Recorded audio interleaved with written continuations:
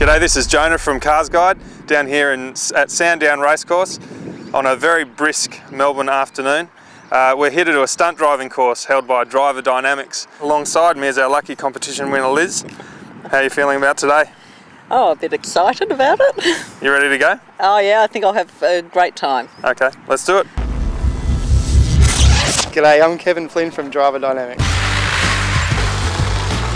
I've been working as an advanced driver trainer now for around about 21 years.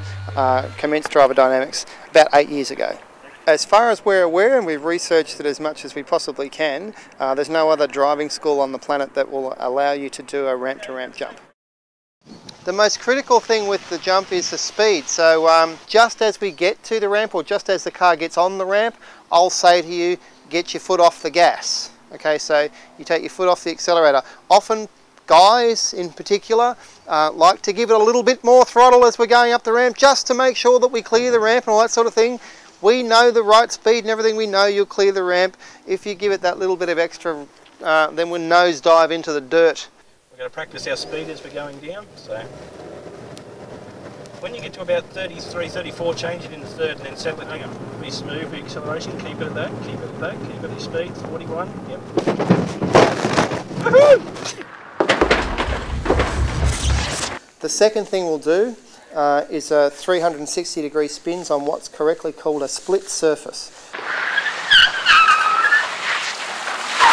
Now, what we have is wet vinyl, which is very, very slippery, and wet bitumen, which isn't quite as slippery. And we get you to come down into this exercise at 60 kilometres an hour and hit the brakes as hard as you possibly can.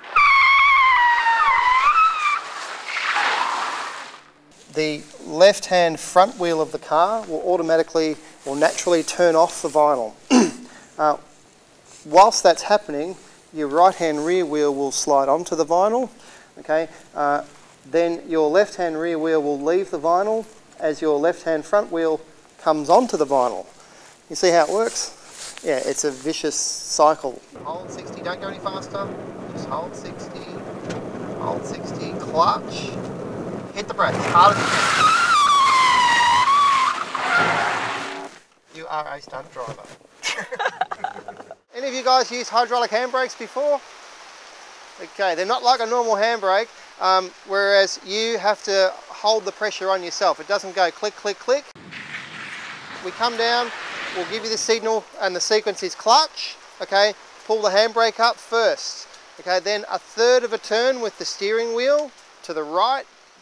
Okay, and just as the car's coming to a stop, hit the brakes. And the reason why we hit the brakes is to stop the car from rolling backwards and to prevent the car from going past 180 degrees. It just makes it neater. Now watch your speed, we come right up to the 40 pretty quick. Now maintain it. Right, now put one hand down on the handbrake now. Alright, keep your speed at 40, keep it going, keep it going, keep it going, keep it going, keep it going. Clutch, handbrake, hard as you can. Put on the brake. Oh, beautiful. From the stunt driving experience, basically all people are going to take away from that is a bit of fun and excitement. We call it bungee jumping for cars, because basically it's just an experience. They may pick up a small indication of basic vehicle dynamics, but that's basically it. I think the jump was probably the best. I think also driving on the two wheels was really cool. It's nice.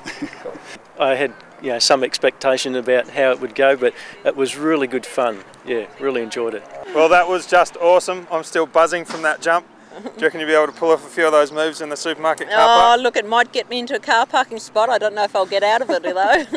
This has been Jonah from CARSguide, and Liz, until next time.